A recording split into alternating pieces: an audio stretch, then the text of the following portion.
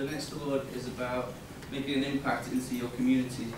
That could be the community of your school or the wider community outside and around your town, city, or perhaps even county or in your country. So, bronze winner. This young person has helped raise a significant amount of money for the Skills Chosen charity, which is called Promise Dreams. On top of class activities, he's also spent his free time out of school baking and selling cakes. His commitment has also been recognised by a local organiser of the charity. This young man should be congratulated for the focus and his determination. Bronze winner is Michael Meredith.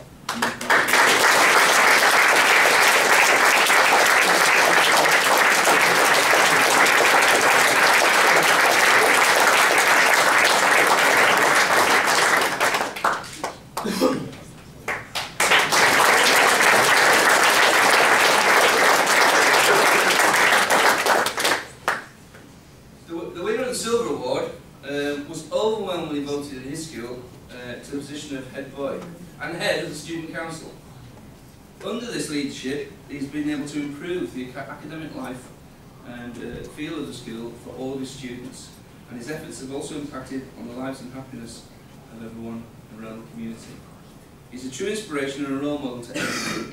Silver goes to George Yeoman.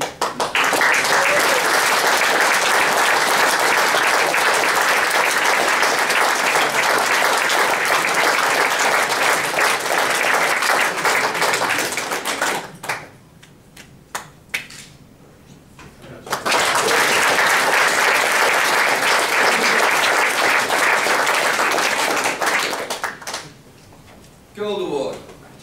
This young man has earned this top award because he's worked tirelessly to contribute to his local community, and particularly Forget Me Not Children's Hospice in his local area in Huddersfield, which is up north.